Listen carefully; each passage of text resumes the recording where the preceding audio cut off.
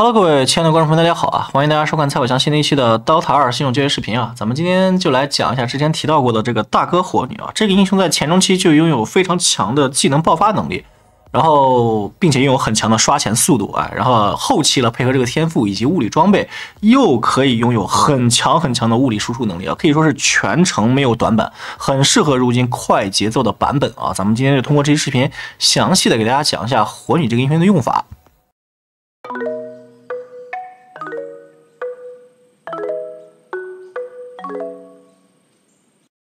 好了，咱们来看一下火女这个英雄的身板，它这个成长是非常不错的，3维 2.4、2.4、3.8啊，这个3维成长数值相当之高啊，并且拥有 DOTA 天花板级别的射程670啊，这是初始射程啊，初始670真的是天花板级别的了。作为一个物理站桩炮台，它可以在任何时候都拥有一个很好的一个输出环境，就来源于此。如果再配合魔龙枪的话，效果更加优秀，对吧？然后唯一的问题可能就是前期的这个初始的属性，55攻击力3点的护甲跟290的移速略慢啊，但是这个没有关系啊，就是护甲攻击力啊，这些都是可以靠后期的成长跟装备来提升的，这个攻速是可以靠被动提升的啊，这个都不是大事儿，好吧？来说一下这个技能的加点和理解啊，一技能龙破斩。啊，就向前方打出去一条龙是吧？这个反正龙啊、凤凰都一样，对前方的一个大概是一个巨型的范围吧，造成一个 AOE 啊，并且这个版本还多了一个这个灼烧伤害，满级是40的灼烧伤害，持续3秒就多了额外的120点的这么一个伤害。这个技能很简单，就是一个纯粹的一个伤害技能，没有任何的花哨的地方，就是打伤害啊，完事儿了。这个附加的这个灼烧伤害的意义在于，它可以使得敌方的远程兵在技能成长血量的时候也不会出现打不死的情况。你就比如现在这个小兵是300点血，近战兵是550，对吧？远程兵这个300会随着时间的推移，慢慢的血量变高。你看现在这个满级本来是300嘛，如果它成长一次的话，这一个龙破斩就打不掉了。但是由于有这个灼烧伤害，它成长几次之后都可以被这个后续的灼烧伤害掉打死，不用再补伤害了，因此打钱非常的方便啊。就是这个技能啊，满级 CD 8秒是吧？这个 CD 很短。好，二技能光击阵。啊，就是说放一个圈啊，这个圈里面的敌人会被眩晕和伤害，然后满级 CD 7秒，伤害是260，那个眩晕时间是2.2秒。唯一注意的问题就是说这个技能是有延迟的，大家看，对吧？就是从这个技能点下去到真正生效眩晕是有个0.5秒的延迟的，所以说你放这个技能的时候，要么是等队友打先手了，你直接补2手。啊，要么是你在确定对方的走位之后再去放，或者是要加一点预判啊。如果是直接非常耿直的，在对方移动的过程中往他脚下正下方放的话，基本上是放不到的。要有一个简单的预判啊。这个技能是一个火女最重要的眩晕技能，或者唯一的眩晕技能啊，在打架的时候可以帮他输出很长的时间，因为2.2秒真的是不短的，并且还可以配合一技能去打收兵嘛，对着一波兵，二技能一打，一技能一打。啊，一波兵就完了，对吧？那个收钱非常快啊，这光击阵这个效果很简单，就是眩晕伤害，没有什么多讲的。三技能制魂，这个技能就是说你每用任何一个技能击中任何一个敌人，就会获得1层 buff， 最多能叠加7层。这个 buff 可以增加火女的移速和攻速啊。咱们来看一下，它这是按敌方的数量来定的。就比如说我一技能，啊，敌方现在是有4个单位，3个近战兵，1个远程兵啊，我一个一技能，哎，就4层，对吧？然后呢，这时候呢，我再接个2技能。又达到了4个单位，但是呢只有7层，为什么？因为它的最高上限就是7层。叠满7层之后呢，就是每一层能获得什么满级啊，每一层能获得32的这个攻速和这个2.5的移速，所以说叠满了之后，火影的这个总攻速跟总移速是相当的快，相当的可怕的。这也就是它具备了很好的大哥潜力，它在配合一些高输出的物理装备的时候，输出能力是相当之高的啊，就是因为这个道理。然后这个制魂也是它在游戏中期开始拥有了一定的输出装备之后，打线打野的就是线野双收的一个很标准的一个打法。就比如它是怎么打的？它不是靠这个光击阵跟这个龙破斩打兵的，在物理火女的这种加点方式上，一般来说都是主制魂的。它这个制魂是靠1、2技能来续 buff 的，1、2技能不是打输出的，是续 buff。哎，就比如说我现在在线上，然后打一波兵啊，假设这波兵死了，对吧？好，这时候呢我要往野地走，这个时候这个 buff 会存在很长时间，有18秒呢，足够你走到野地了。然后这时候你用平 A 啊去打野怪。野怪快被你打死了之后呢，你这个剩一点时间了，再用一个技能把这个 buff 续起来啊，再回到线上，对吧？然后这时候呢，第2波兵来了，你再去打，然后这个时候第2波兵来了再打的时候，然后你把它打完，这个buff 是不是快结束了？临走之前再用一个技能再打一下兵，就比像这样子，再打一下把 buff 续起来。就是1、2技能只是用来续 buff 的，而不是来打输出的啊，就是这种感觉。它这个技能在物理火女的体系上是一个非常重要的一个体系。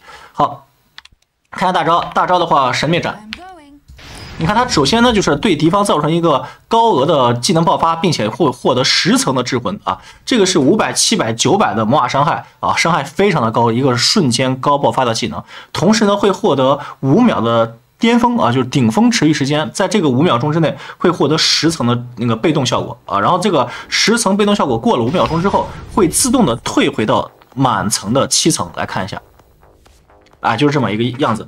然后所以说是一般来说打团起手都是用大招起手的啊，就是大招起手有2点的原因，第一是直接可以续满 buff 啊，1、2技能就算打不到人，就算面前只有1个单位，你也能续满7层 buff。不然的话，就像刚才说的，你这个 buff 是按敌方单位数量来定的。如果你是先1技能再2技能，对吧？它只能续2层嘛，因为你只打到了同一个单位，所以只能续2层。但是大招一打，直接就巅峰满级10层，然后再过5秒是到7层，所以一般来说都是大招起手。第二个呢，就是因为大招的施法距离近，1技能施法距离远，你看这个差了多少？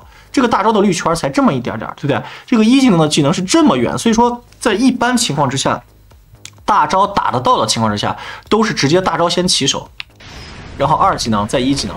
打这么一套因为就算是对方在移动的过程中，你这个2技能就算没有打到他，当你大招打到他的时候，他往后退了3、4步，你的这个1技能都是能打到他的因此一般都是先大招起手这个大招也没有什么说的，就是能达到10层巅峰5秒钟之后退回7层，并且获得一个高额的魔法爆发。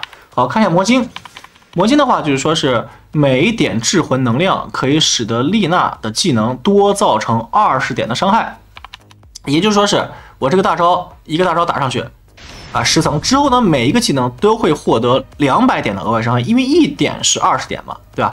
那个10层就是200点，所以说你打法系丽娜的时候，大招10层接1技能接2技能对吧？这一下它的总体的爆发瞬间就抬上去了，这个就是魔晶的作用，算是一个法系丽娜的核心物品之一。咱们来看 A 杖。A 杖也是法系丽娜的核心物品，会获得一个新技能叫那个藤焰斗篷。一开启首先会获得一个飞行能力，但是没有高空视野。第二个就是在这个期间内，你会获得35%的魔抗增强跟35%的技能增强。所以说这种打上去之后，总的爆发会非常的可怕，对吧？因为你大招一开那个你可以跨越地形嘛，这种快地形大招一开，2技能一晕到然后把大招1技能这么一套技能打上去总爆发就相当的可怕了。如果再配合魔晶，效果更好都能提升35%的技能增强，这个数值很高是法系丽娜的核心之一好，这就是技能魔晶和 A 杖的这么一个加点。接下来咱们说一下加点方式。加点方式其实有2套2套。第一套的话就是说是法系丽娜的加点，那这个很简单，就是以技能为主嘛。那么1技能可以学光阴阵这个光阴阵咱们详细的讲一下。光阴阵其实就是用来补刀的，在对线打近战的时候补刀特别的好使，就是说是你就平 A 正反补就行了。如果他想上来，因为近战想上来补刀，一定要把脸贴到小兵身上嘛。这个时候你就把这个光阴阵放到就是对方想要反补的那个小兵的正前方就完事了，对吧？他想过来补，你就往下一点。这时候呢，一个光阴阵正好把敌方的兵怎么样正补了，并且晕到了敌方的英雄。这时候我再出手把我方的小兵反补掉，再点他2下，一举多得，是吧？靠这个技能，因为1级的这个技能的伤害很高，110呢，他绝对可以把一个残血的兵补掉。所以说，既达成了正补，收掉了对方的兵，也晕到了他的英雄。同时呢，在这个眩晕的时间反补掉兵，再点他几下，打近战太好使了，只需要再把这个技能放到残血的小兵身上放下去就行了。那你有人说他晃你一下他晃一下的话，他别补兵嘛，是吧？就这种感觉1级学光阴阵是吧？然后2级龙破斩、3级龙破斩，或者说3级学个智魂都行。反正到了7级的时候是这么一个加点，就是主龙破斩、1级光阴阵、1级智魂加1级大招这是法系力量的加点。之后呢，副光阴阵有大加大，最后再把智魂点满。核心装备就是这个智魂，就是这个魔晶、A 杖和这个虚灵刀哎，打起来的话，这个虚灵刀它不是有这个40%的魔法伤害提升，这个是35%，因此加起来的话，这个整体的爆发可太可怕了。好，先升腾，对吧？虚灵刀晕住啊，大招一技能，啪，这么一套技能啊，就是一套技能打过去，瞬间就秒一个人啊！这个总伤害量是相当之可怕的，这是法系丽娜。一会儿加点的时候咱们也会说，那物理丽娜呢，就是一个另外的一套加点了。物理丽娜一样也是先一技能光击阵啊，按照咱们刚才说的理解打对线，对吧？然后2级的时候，我推荐加一级龙破斩啊。这个时候是因为这个龙破斩它其实总伤害也不低，有105，这个是110，加起来的话，这2个技能甩出去就200多的魔法伤害。2级就能打出来的，其实爆发还是很高的。配合一个，如果你的酱油有进攻性，配合一个有进攻性的酱油，很容易在线上就造成击杀了。之后呢，连点3级智魂，有大加大啊，就是主智魂啊，有大加大。然后呢，副什么？我觉得啊，就是如果你要那个刷钱的话，副龙破斩会刷的比较舒服。但是如果你要打架的话，副光击阵会比较舒服，因为你到时候会出一件装备叫做这个复灵锁。复灵锁的话，配合这个光击阵，你就达成一个完美的协同，是非常舒服的。所以说，就是还是副光击阵吧，就是主智魂，副光击阵，一技能加一点龙破阵，加一点龙破斩，由大加大，最后再把龙破斩点满。这是一个法系丽娜的这么一个就是物理丽娜的比较加那个均衡的一个加点吧，常见的一个加点。看下天赋，天赋的话，天赋很好理解，一半是法系，一半是物理。龙破斩冷却是法系的，25攻击力是物理的。150光击阵伤害是法系的，325生命是物理的，加5神灭斩巅峰层数，就是说一个大招打上去能达到15层的5秒钟，那么再配合魔晶会非常厉害啊，法系的这个加10和1%，就是说变成了42，就是每一层有42的攻速跟3.5的3.5%的移速，这个是相当可怕的。你叠满之后，这个总移速攻速快的令人发指啊！好，25级神灭斩冷却减25秒，跟这个150%的这个灼烧暴击，这个就是新版本新加的。你再打上去之后，它身上有灼烧 buff 的时候，你打它刀暴击，哎，就是这种感觉。而刀暴击配合你的高的物理输出啊，总伤害量会非常可怕啊。所以说这种右左就是一个物理丽娜的这么一个加点，左右啊就是一个法系丽娜的这么一个加点啊。好，然后咱们来看一下这个这个装备啊，装备的话。前期来说就是补一些基础的属性装就行了，对吧？什么乱七八糟的属性装补满啊，就完事儿了。然后呢，关键装备有几个，第一个就是这个猎鹰战刃啊，它加生命、加回蓝、加攻击力都非常适合丽娜，对吧？然后呢，直接是补一个草鞋，我不要太早的合成啊，先合雷锤，就是草鞋有一个，然后再配合雷锤，你就有打钱能力了。配合这个智魂，就像刚才说的，线上满级智魂，配合雷锤，突把这个线清掉，来到野地。主要还是靠平 A 打，因为你的攻速特别的快，对吧？然后配合雷锤，很容易就把野怪清掉了。临走之前放一个技能，把 buff 点满，再来到线上，线眼双收啊，配合雷锤就很舒服。好，然后这个时候呢，你可以把雷锤合成这个复灵锁，鞋子合成飞鞋。飞鞋的意义其实在于可以随时去切换刷钱跟打架的一个节奏。就是很多英雄他由于前期没有打架能力，所以说出飞鞋也是浪费，因为你去前线意义也不大。但是火女不一样，她在任何时候都拥有超强的击杀能力，对不对？有晕，有大招，有一技能，爆发很强，还可以拥有很高的攻速，物理平也强。所以说没架打的时候就使劲刷钱，有架打了，第一时间用飞鞋直接飞在正面战场去打架啊，就是随时可以参战。飞鞋主要是这个意义啊，非常厉害。复灵锁就是说是有了这个之后呢，它可以配合2技能光击阵打一个稳定眩晕啊，就比如说因为它这个施法距离特别的远，对吧？咱们看一下，然后是复灵锁加2技能啊，然后这个就是这种感觉，打起来的话整体的。控制啊，输出就变得非常的流畅了，对吧？你可以靠这个复灵锁随时随地的去打先手，哎，然后呢晕到敌人是吧？大招1技能啊，然后去打输出，就是这种感觉，它就很厉害了。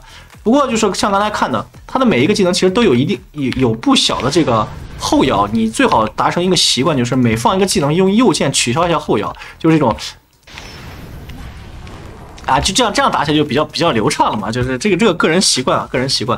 好，然后呢，复灵锁就刚才说的，复灵锁可以稳定的触发光击阵，再配合闪灭斩1技能，再配合平 A， 打出一套完美的爆发，不会断技能。哎，啊，然后之后呢，就看你的阵容了。如果对方的阵容是那种控制技能很多，而且队伍需要你打输出，那么你补一个 BKB 完全没有问题。其实火女是不缺输出能力的啊，大家注意，她是不缺输出的，她只要有一点基础的装备和给她一点点简单的输出环境，她的站桩物理输出跟技能爆发是敌人根本扛不住的，所以说不要太贪输出装啊。这个 BKB 对吧是可以出的，然后呢，如果缺输出的话，大炮非常好，这什么玩意儿？大炮非常好使，因为它这个攻速快嘛，攻速快，然后这个大炮攻击力一高，整体的收益就变得特别的高了。其实这几个装备就已经能让火女非常厉害了。打到后面什么撒旦啊，因为大炮 BKB 撒旦啊，这都是很好用的装备啊。刚才忘说了一个装备，就是这个。魔龙枪，因为它的攻击距离本来就远嘛，然后再加上魔龙枪的话，直接就是820的攻击距离，这个攻击距离就相当的可怕了。无论是你推塔也好，还是说是站桩输出也好，都很好用。魔龙枪一升级，升级成飓风长戟，因为火女是一个站桩炮台，它又比较笨重，它没有那个位移能力，有了这个飓风长戟之后呢，你的这个位移能力就会获得一个很大的提升。其实这几件装备都是可选的。那么 BKB 还可以换成什么？就是或者大炮啊，这几个装备能换成什么？就是看情况，比如说对方有什么先手的，比如说什么蝙蝠啊，或者说是对方有什么白牛啊，你补个林肯替换 BKB 可不可以？可以啊，对吧？如果是你觉得输出够，缺生存，林肯 BKB 一起出也没有任何问题啊，都可以，对吧？反正就是常见的装备，就是站桩输出这几件套。保证生存的同时兼顾输出，配合副灵所去配合2技能来打一个团战的先手控制技能爆发。这是火女的整体的这么一个输出的理念了。好了，这个理解篇就讲到这里，接下来咱们看下实战啊，实战中火女是怎么玩的。好的，来，咱们来看一下这场比赛啊，这场比赛看一下天辉的阵容，天辉的阵容的话，应该是大哥火枪吧，中单应该是个哈斯卡，3号位应该是个斧王，然后屠夫和大树是双酱油，应该是这样子。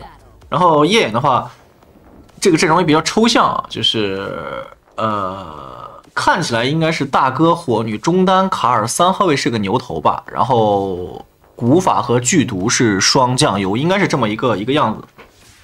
就是有人说是中单火女能不能打物理，这个其实 Dota 2没有那么严格的什么分路呀，或者说是就是出装打法的划分，主要是一个阵容搭配，你们明白吧？就阵容搭配大于一切。就比如说我们的那个你要打个中单火女，还想打物理，那么有个前提是什么？就是说是我们的1号位是一个有半打架半刷钱能力的这么一个样子，其实就是把中单跟1号位互换了。因为如果一个队伍中同时出现2个刷核，在顶分局里面注意措辞，在顶分局里面可能会出现中期节奏断档。你就比如说我打了个中单火女，我要往死里刷，然后U16站了一个中单，就是大哥虚空，大哥虚空也要往死里刷，那么中期谁带节奏啊？大家都没有输出了，对不对？这个时候可能团战就会接连失利啊，被滚雪球，就是这种感觉。那么如果大哥是一个，我只是举个例子，比如说咱们让这个剧毒术士来打大哥，是吧？他是一个带队推进打架的，那么我们缺一个后期输出的一个英雄，那你说我中单火女能不能打物理？能啊，这就行了。所以说就是一切以服从阵容为主啊，阵容需要才是最重要的，而不是说是什么出装是固定的啊。好看，你看加点。然后1级光一阵是一个非常好用的一个就是加点方式，它主要是用来干嘛？不是用来就是一直追着人打的，而是用来干扰他补刀的。就是他补刀的时候，比如他想补这个近战兵，那么我们就把光一阵放到这个近战兵正下方然后他想来补，因为他是近战嘛，所以说他只要想补刀，他就一定会被光一阵打中。打中之后怎么办呢？我可以先反补，把我的那个远程兵或者近战兵反补掉，然后再 A 他2下这样子一来又阻止了他补刀，然后把我的兵反补掉了。那有人说他要是用走位晃了一下骗了我怎么办？那骗了我就把兵反补了呀。反正就是说是他怎么着都可以阻止他补到一个比较关键的兵然后就是这种感觉，他要么是补不到兵要么是要被我打到，所以说这个技能一般来说都是这么用的。就是阻止他补刀，在他补刀的瞬间往他的脚的正下方去放就是一个最简单的方法。出门装的话也是现在比较流行的，就是一个大魔棒加2个树枝出门就是把这个树枝拉满属性拉满。因为远程英雄它其实这个版本怎么出的挺尴尬的，是吧？你要出补刀斧的话好像怪怪的。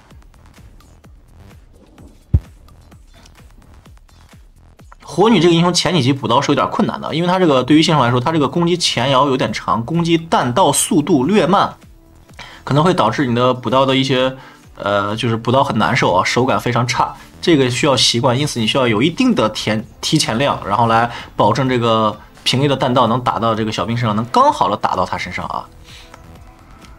你看他这个2技能放，其实就是在那个什么，在那个斧王如果是准备上来抢这个刀的时候放。第二个是什么呢？就是在那个电一些关键的兵啊，远程兵啊、旗子兵的时候放。好，斧王3级学了一个吼，他2技能有了，想拼这个火女，哎，但是这个古法这个虚无好像虚无的不是很妙。还行吧，还行吧，就是第一时间让这个火女没有去输出到这个屠夫啊，然后斧王是给火女上了一个战斗饥渴啊，正好让火女把屠夫的头收掉了，也解除了战斗饥渴这个效果。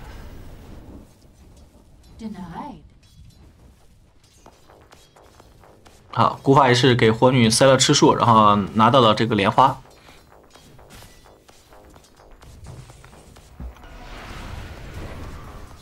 好，这时候屠夫2级有了腐烂，好像是想强行冲，然后去抓一波。但是这个时候呢，屠夫是有腐烂的，他顶着火女的这个，就是他火女虽然说挂了2技能虚无，但是他是被腐烂可以烫到的，可以说打了一波后患。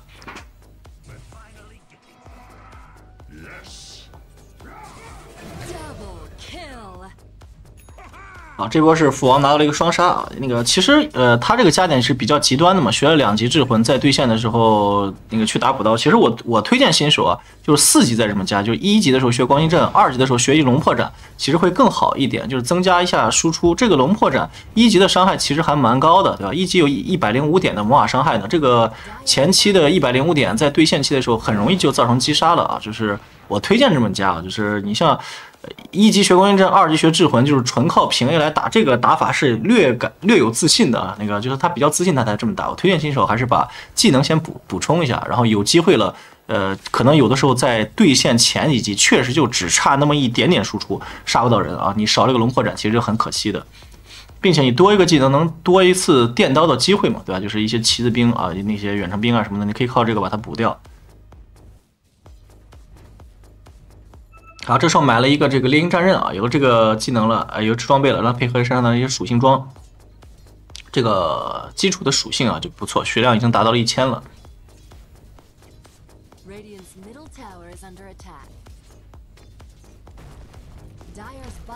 好，这牛头是游走了过来，想配合古法杀一下这个屠夫，应该是杀掉了。斧王过来想晕啊，但是斧王走掉就算了，斧王走掉就算了，就是。你击杀一个斧王漏了一波兵，其实是挺亏的，是吧？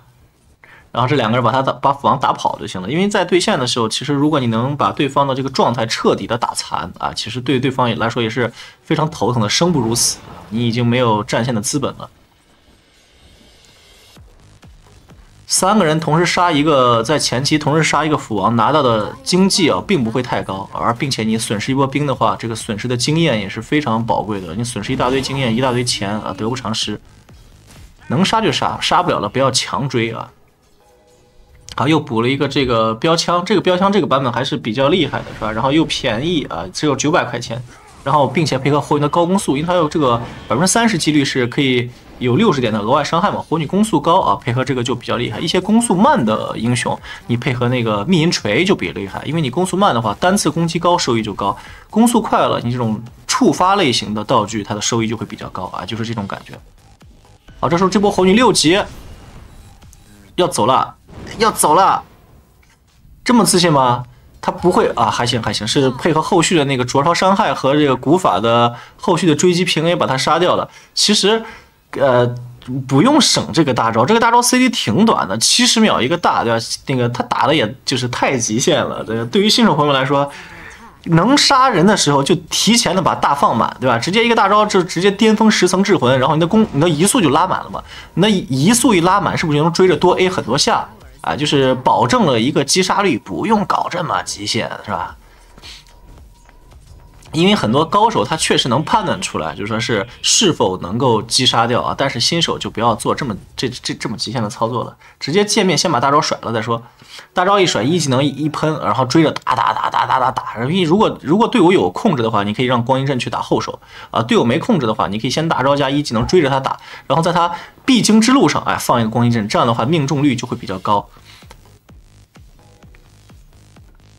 他这个反补掉自己的眼，就是因为这个眼前期是为了阻止对方的劣势路去勾这个野怪的啊。但是现在呢，他的等级起来了，并且雷锤基本上也到手了，他就要准备干嘛？现眼双收了啊！这个很简单吧，对吧？就是当你准备现眼双收的时候，这个反对方的这个大野其实就是阻止了，就是让自己少了一波兵啊，可以赚的这个钱，所以说就不要再有这个封野眼了，把眼直接反掉，然后让这个野怪刷新啊，就可以同时收2组野。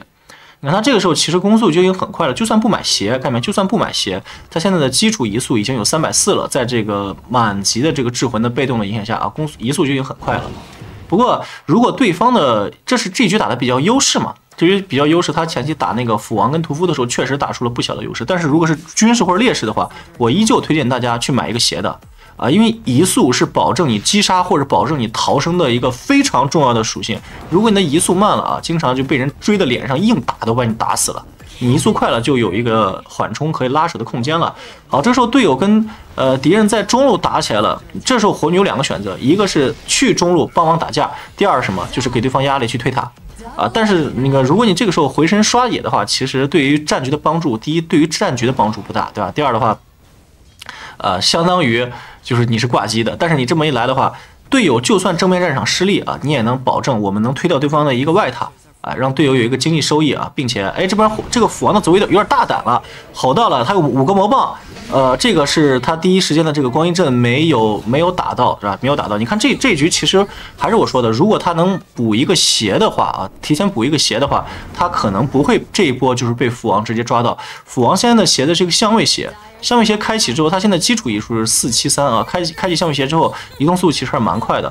火女就算有满级的这个 buff， 它现在的移速肯定是比不过斧王的。因此，就是在这种均优势的情况下啊，就算是大优势，我还是建议新手朋友们，就像刚才说的，还是补一个鞋，因为一旦发生 gank， 对方来追击你的话，没有队友从侧翼掩护，你是极容易被抓死的啊。这种特别极限的刷法，特别贪的刷法，他是想早点把雷锤先打出来。对吧？这个就跟很多新手打地法师想先出狂战斧一个道理啊。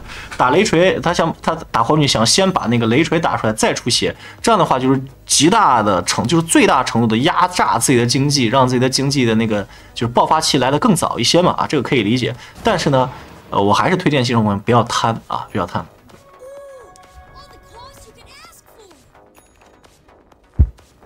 好，10分钟啊，该有的装备都有了，对吧？大魔棒，然后这个猎鹰战刃加雷锤啊，这个时候刷钱就非常非常舒服了。你看这个走 A，对吧？拉满 buff， 远处先补一个1技能，把这个 buff 点满。就像我在理解篇讲的，这2个技能其实在很长一段时间内啊，不是为了去那个什么的，不是为了去打输出的，而就是为了补 buff 的啊。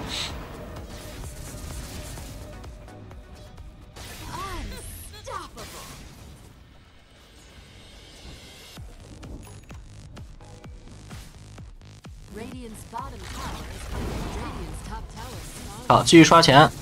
然后他现在的话，由于没有鞋，是不推荐去压2塔的。如果你有了飞鞋，你是可以压2塔的，因为你的移动速度很快，在飞鞋的状态下，配合这个智魂，因为这个智魂它加的是100%的移速嘛，飞鞋的基础移速很快，然后配合这个100%的移速，你的整体的移速会变得非常非常快啊！你看现在满级的智魂配合一个草鞋，直接就393了，对吧？斧王刚才看了，就在有相位鞋的情况下才437。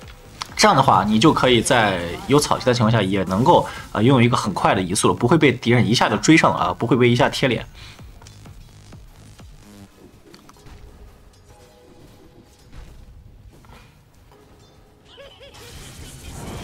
咱们在每一期视频讲的时候，都尽量的把某一种打法的优势跟劣势都举出来，并不是说 DOTA 2这个游戏没有说什么完美的一套流程，或者说完美公式化的打法，基本上都没有。咱们就要明白为什么要这么做，以及这么做的优势劣势分别在哪里啊？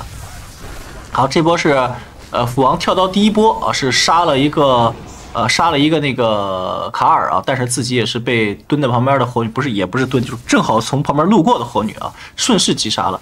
然后他这个加点他是负光一阵的，这个其实在打架的时候，可以让自己的平 A 更多下，但是我还是推荐新手朋友们去负1技能啊，因为负1技能的话，它的刷钱会更舒服一点啊。就是你打钱的时候，你只要触发一次雷锤，对吧？触发一次雷锤，然后用1技能砰拨一下，那一波兵就没了啊。就是一个是偏控制，让自己的平 A 能够打更多下，或者队友能够打更多下；一个是让自己的这个刷钱变得更加流畅。哎，这边斧王复活和大树过来，又想击杀。哎，这波不错，这波是斧王的直接 TP 卡的树林啊，然后击杀了一次火女。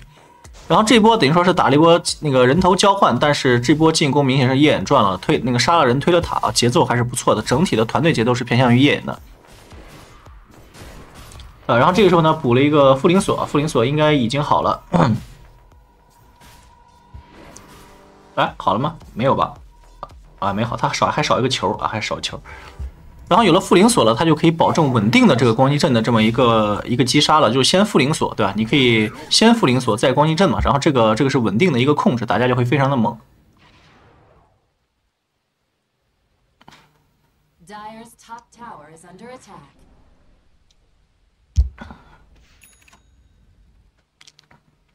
好，复灵锁到手。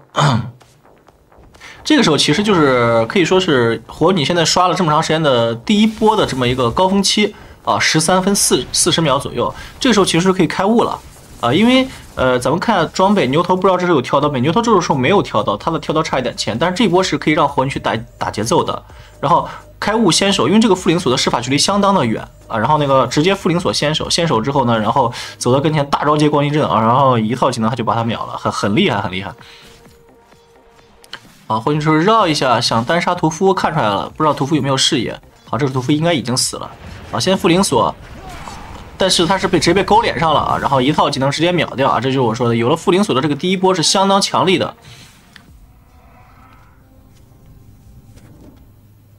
屠夫虽然说反应已经很快了，勾过来瞬间咬，但是他其实这个就是火女2技能的这个机制的一个优点了，因为它是有个延迟的，屠夫勾过来的瞬间就咬了。啊，但是呢，火女在被勾的瞬间，它也放2技能了。可是生效的一定先是什么？生效的一定先是屠夫的咬。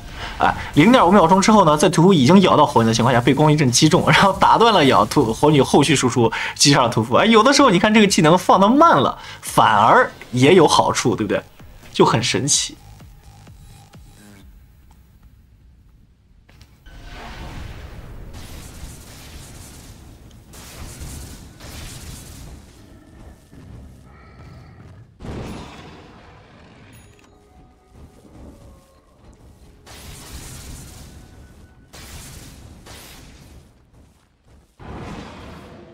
好，继续刷上远古野，看牛头。牛头他如果牛头现在有跳刀了，并且身有雾，其实这个时候是完全可以跟队友抱团去开雾打进攻了。再有复灵锁的这几波，可以打上个1、2波，不用死刷，抢抢节奏其实是更好的。好，对方斧王露头了，屠夫也露头了，下路看起来是要打起来了，然后往下赶一下。他们这边好在是有一定的推塔能力的，有剧毒可以插蛇棒，对吧？古法可以爆塔，卡尔可以招小伙儿。不过这个卡尔是什么卡？啊，是个火卡，那还好，那非常合理啊，可以招小伙儿去推塔。啊，这个火女站得远远的去收一下兵线，这个时候要小心斧王跳火，因为能看见火枪在中路，大树在上路也露头了。那这么一来的话，下路就最多只有3个人，这个塔是可以尝试的去进行一波推进，或者说天元方经过商量啊，已经暂时不打算守这个塔了。啊，这时候补了一个魔龙枪，补这个魔龙枪的话，也就是为了方便他们去推塔打压制，因为在夜眼方的这个阵容上看来，他们的后期能力是较弱的。哎，对吧？后期能力不是很强，所以说他们一定要在前期打出一个高的压制力。有了魔龙枪之后，他的这个攻击距离就更优秀了，直接到达了那个多少820了，是吧？这攻击距离远远高于这个防御塔的攻击距离了。所以他有了魔龙枪之后，就可以无伤的蹭塔，就像现在这样的无伤蹭塔啊，保证一个推进啊。他们现在完全可以抱团推进，这时候大树一个人单在上面啊，然后直接大招接2技能，卡尔天火，嘟一套，非常流畅啊。直接是杀了一个大树，但是这么一来，火女露头了，等于说是下路的这个大哥不在了，对方一定会打一波凶狠的反扑，看一下效果。虽然说大树不在，但是他们的火女不在，而且牛头也踢上了。虽然说这个牛头没有漏没有漏，但是对方肯定会打一波反扑，所以说那个燕方直接是往后缩了一波，这个大家一定要注意。你们大哥去别的路抓人了，正面战场的人就不要第一时间再往前顶了，这是大哥没了，输出不在啊，再打起来会很吃亏的。所以说大哥虽然说单杀人了，正面是一定要往后撤的，往后拉扯到这种有眼防御的区域，哎，保证对方不能第一时间抓到我们，这才是最重要的。好，然后在古法的爆塔跟巨毒的蛇棒的这个共同作用之下啊，也是推掉了下2塔。现在接下来可以继续开悟，继续打压制啊，保证这个节奏是不断的。这就是火女最厉害的地方，刷得快啊，中期有打架能力，中后就后期有物理输出能力啊，这个是这种英雄最适合现在的版本的。现在的版本纯物理一点都不厉害，你打纯物理的话，很容易打到后面就一点声音都没有了。啊，直接是一个大招，不给哈斯卡任何机会啊！因为哈斯卡这个英雄回血太快了，你万一没有秒到他，让他再切个臂章啊，可能就再也秒不掉了，哎，对不对？所以说就要保证打他一击致命。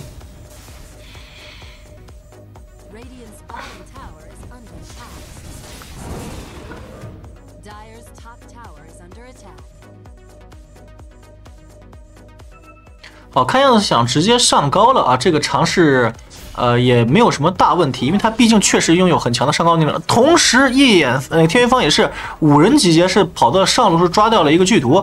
那这么一来的话，下路真的是很危险啊，这很容易把这个塔破了。但是这个下一波兵还有很远的一段距离才能够走过来，而对方也大概率的会 TP 回来，所以说这个推高地的这个情况应该就就此作罢了吧？这个行动。哎，这边火女想过来想守塔，但是大叔一个大招是被那个困到，然后火枪的散弹减速加藤蔓，古法过来救一下，古法虚无可以输血啊。这火枪其实是非常讨厌古法这个英雄的，就有古法在的话，古法比如说大叔一个大招或者斧王吼谁了啊，给个虚无，火枪点不了，这边就没输出了，哈斯卡也点不了了，也没输出了，对不对？然后他这个时候给输血啊，虽然说但是哈斯卡那个撞人那一下还是很痛的。好，这边是卡尔天火切的略微慢了点，就算砸到了也砸不死啊。那个斧王的血还有半管。好，刚才那波团战打完，直接是更了个飞鞋啊。现在有了飞鞋，再加上满级的这个 buff， 直接469的移速啊，这个移速就相当的快了，可以说基本上完全达标了。好，然后下一件是大推啊，因为对面的这个冲脸，说实话还是挺猛的。哈斯卡、斧王。屠夫、大树啊，都可以往火女上顶。火女必须要让自己在前中期拥有一个比较不错的这么一个位移能力。哇，这个牛逼啊！这个预判是比较不错的，是刚才是哈斯卡在他那个屏幕中闪了一下，哎，然后他预判了一下，就是说是哈斯卡的走位啊。这波抓人非常到位，靠这个复灵锁的这个闪电的那个方向啊，能判断出来。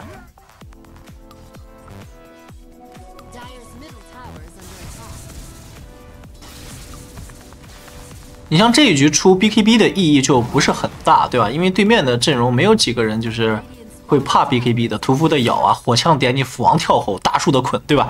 这种东西不是很重要，但是他为了不被冲脸，出个大推啊，第一保证自己的位移，因为火女是个炮台，但笨重啊。然后第二的话是保证自己的快速推进，因为他们不想打大后期啊，就是这种感觉。哎，这边是又是困到了屠夫，这边屠夫是可以咬他的，哇，这个有点自信了，说实话这一波。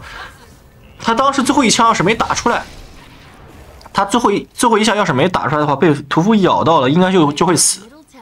这个打得太极限了，大家不要学啊！能看出这位选手真的是一个非常喜欢飙极限的选手。不管是出装呀、打钱呀，都是极限的压榨每一丝的可能性啊。这个虽然说看起来很酷炫啊，但是实战起来，新手驾驭不好，可能就是一崩再崩，哎，你们懂吧？就是崩一波就再崩第二波，波崩啊，然后就没你了。尽量的新手还是以稳健为主，不要学的这么极限，没有意义啊。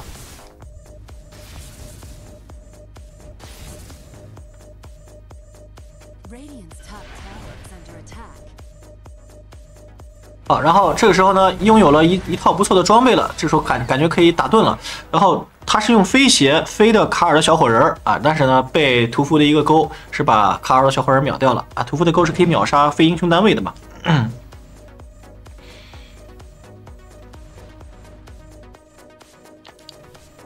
好，这时候虽然说是卡尔阵亡啊，但是他们依旧很自信啊，那个觉得我们的这个战斗力也是相当之强的，来 solo 一个肉山盾没有任何问题。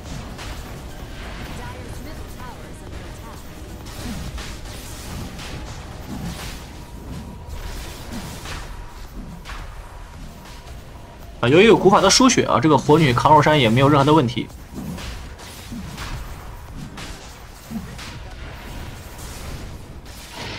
好，这波带了盾了再进行一波强势进攻，感觉天威方真的是非常难受，因为这个时候正是火女超级强势的一波。现在19级，马上到20级，到20级的时候，这个智魂每次叠加加10加1%，对吧？这个加起来的话，它的攻速就相当的快了啊，真的是相当快。它一层3，一层就是42的攻速，哎，对吧？这个叠7层啊，非常非常可怕。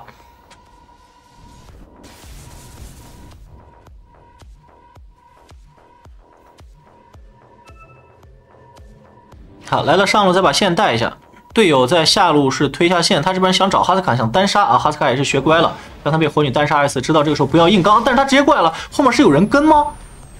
啊，果然是有人跟的，但他这时候是有盾的呀，队友在救，看一下对面应该要跑了。好，先推一下，附灵锁好了，哎，好像困到了，一个预判。这边哈斯卡是想 TP， 这时候他 TP 其实是来得及的，不知道他有没有 TP CD 啊？其实他是走的肉山坑里面想踢，但是被牛头留住了，但是就没有办法了。他身上是有跳刀的，跳到肉山坑里面是准备 TP。这个牛头也是预判的非常到位啊，因为火女刚才在这个地方占了个视野，本来在这2个位置，就是他本来在这个地方被晕了，也被留了一下。然后火女走到这儿的时候，发现这2侧的视野都没有，牛头就预判他一定是在坑里面啊。这个预判还是非常到位的。好在这个正面被抓的情况之下呢，火女是瞬间踢到了下路，给斧王造成了一个错觉，因为刚才哈斯卡爆点上，所有的夜眼人都在上路去把他抓了，然后斧王就带线带得很凶，带到下路想给这个外塔压力，火女是直接 TP 的这个外侧的树林啊，直接单杀了一次斧王。节奏很快，对吧？爆发力很高啊，这就是他这个大哥的厉害之处了。他不像什么，就是传统的那种什么，你们懂的，就什么 PA 啊，是吧？这种传统物理核什么虚空啊，他可能会中期很长一段时间都是完全看不见你这个人的啊，就没有什么输出的啊，就是没有任何输出。他这个英雄就是在中期开始就可以带队推塔、打控制、打爆发、杀人、单杀、团战啊，都很厉害，很适合这种快节奏的版本。好，这时候火女士在往过赶，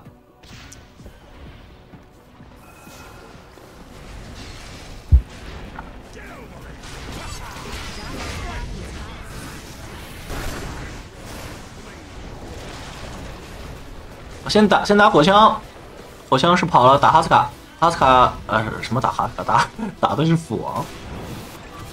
好，这一波团战交换下来，斧王阵亡，但是卡尔跟古法双阵亡，并且火枪这一狙差点是把剧毒狙死了。他还想打，因为有附灵锁在，牛头有跳刀吗？哎呦，牛头这个有一点点尴尬了，这个有点尴尬了。他这个跳大是被火枪的平 A 是打断了，是吧？应该是这种感觉，然后没有跳出来。不然刚才如果是跳到的话，也是一波很漂亮的进攻，然后屠夫和火枪应该都会双阵亡，然后就有机会直接上高了。好，那既然是这一次并没有击杀掉火枪，并且自己的队员还在读秒，那就直接来再推一下下线啊，攻一下自己的装备。好，他下一件是准备走引刀，走引刀的话就是准备去打先手了。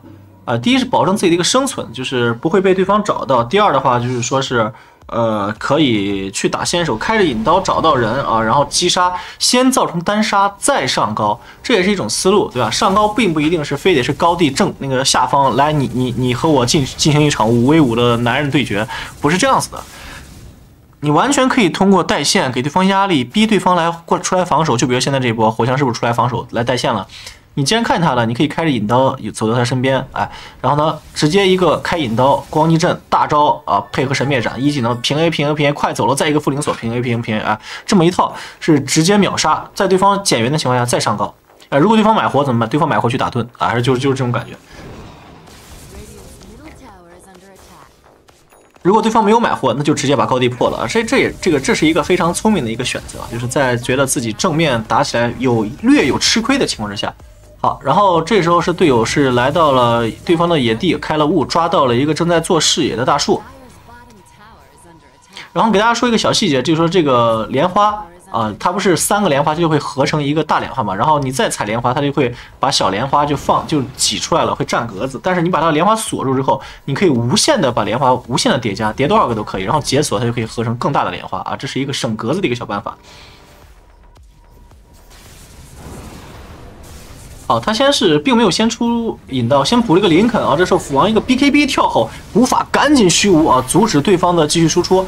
好，这时候火女等斧王的这个 BKB 还没消失，直接平 A 硬生生打死了。好，这边是抓到了一个火枪，屠夫是用他的魔晶是直接把火枪吃进去了。啊，这边一个天火是炸到了哈斯卡，然后直接是把哈斯卡秒掉。但是火枪是被屠夫救下来了，后续的输出也是非常的给力啊！这一波团战双方打了一个4换4，相当的血腥啊！这波是屠夫立大功了，不然的话，刚才那个火女攻击阵已经打到火枪身上了啊！接下来的话就是3连啊，对吧？或者说是配合那个卡尔一个天火，结果是被屠夫咬下，被迫的转火打了哈斯卡，然后去留了一个火枪，这个火枪后续的输出也是相当的高，假腿双膝带大雷锤加魔龙枪。战局到这里啊，相当的激烈。虽然说是那个夜方经济领先、人头领先啊，但是看起来局势上，这天辉方是完全有一战之力的，对吧？所以说下一波的话，按理来说就不要再打这种，就刚才说了，正面对决5v5啊，这种对决是打多了是真会出事的。我相信很多新手朋友们啊，在低端局无限的被翻盘，就是无数次被翻盘，都是出现在这种情况。大优势去进攻，正面5v5硬刚啊，刚了2波高地团没有刚过，结果被翻了，是吧？在这种情况下，就要做几点：第一是要么是去打盾啊，带着盾去上高啊，非常理智，对吧？第二呢，就是像火女这局的出装思路，及时补引刀，先带线，然后往后撤，把对方引诱出来，就是引蛇出洞嘛，把对方引诱出来。然后呢，抓他们一个人，因为这局抓人确实很厉害，牛头超远处可以续板，哎，火女呢隐身可以打3连加副灵锁加卡尔的一个满级天火，是吧？满级火的一个天火，这一套爆发式感觉是对面没有人能扛得住的，只要他吃了他就得死。所以说，只要抓到人了，那就上高；抓不到人那就去打盾啊，总会有选择余地的。但是千万不要在明知道不是很保险的情况下，硬要打5v5的团，那就太鲁莽了啊！你看他这时候开始不停的切屏，开始看人了。这个时候他就在想，什么人我可以抓，什么线比较好啊？然后对方的人可能会去补哪条线，我是否要去单杀他啊？你在脑海中就要开始计算这些事情了。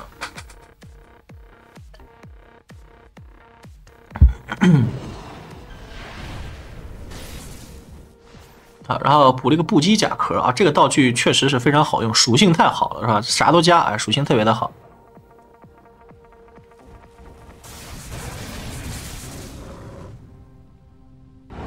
火女这时候一直没有露头，是吧？对方的压力也是很大，就是对方在看不见火女的情况下也是很虚的，其实内心。啊，这时候火女配合剧毒是打掉了一个魔方，哎，给剧毒拿了一个魔晶。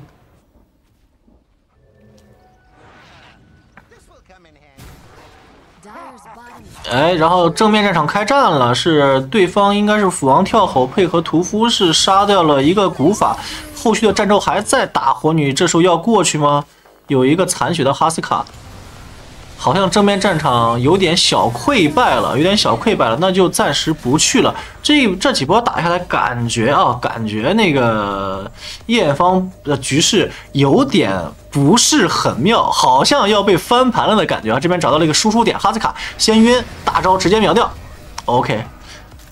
但是在没有大招情况下，能打过这个火枪吗？火枪被吹起来了，这个吹有点不妙啊！这个是被斧王一个跳吼啊，斧王吼，但是斧王这个吼有一点点把自己坑了呀，因为他吼了火女，被迫的让火女强制攻击他。火女这个输出高的斧王有点难以想象，在斧王已经开吼了的情况之下，那个护甲相当的高啊，但是还是活生生被点死了。斧王都没有 A 他是吧？吼了以后立刻往后跑啊，硬生生被火女点死了。火枪也是看情势不妙啊，然后是直接选择了 BKB TP。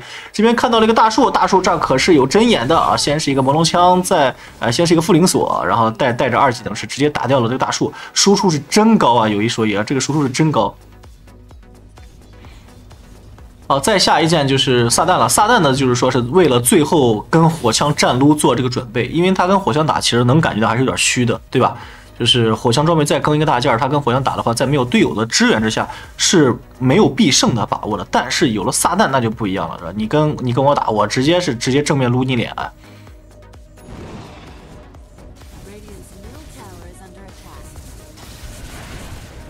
好，这时候26级是吧？有了这个满级的这个天赋了，那个输出就完全不是一个档次了。啊，然后这时候他其实有一点鲁莽吧，对面刚反了眼，你就这么硬往里面顶啊，哎，不好吧？就硬顶啊！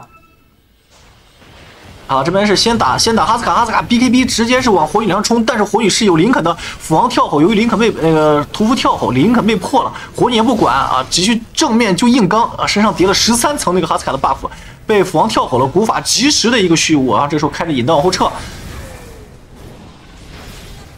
哇，这一波打的是真的是血腥啊！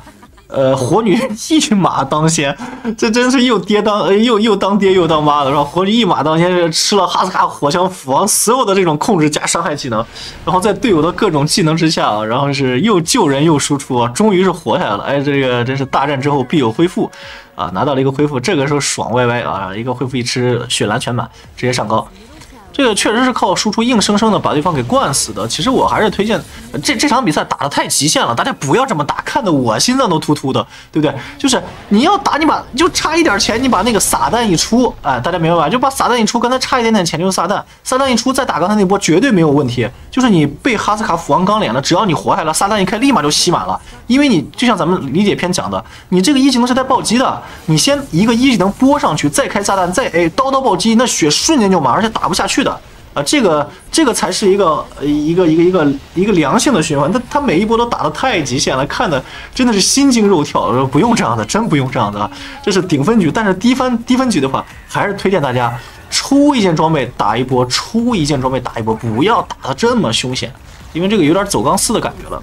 当然了，也可能跟他们的阵容有关，因为这个打得比较急，他也知道对那个一眼方的这个阵容是一个偏单核的感觉，打到大后期了可能不如对方强势了，所以说打得比较着急。因此在路人局中的话，虽说是大哥火女，也可以配一个中单嘛。这个中单你不管是比如说像这个版本厉害的什么黑鸟啊，哎毒龙啊，对吧？这种的话又肉又有输出的中单啊，再配火女的话，中后期就有一个保证了啊。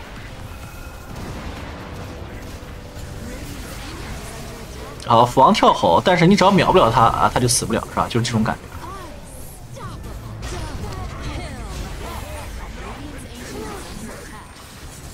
哇，你看这刀暴击，这个红字爆的呼呼呼呼呼。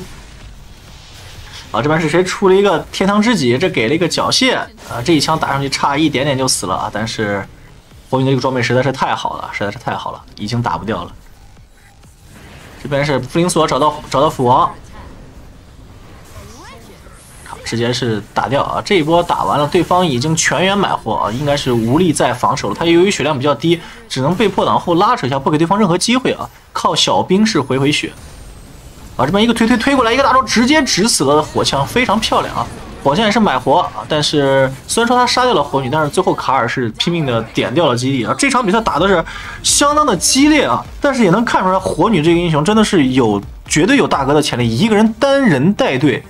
硬生生的带着夜眼方打赢了天辉啊，非常的激烈的一场比赛。大家看完了，应该对这个大哥火女就有了一个全面的了解了，好吧？今天的视频就到这里了，我是蔡小强啊，我们下期再见了，拜拜。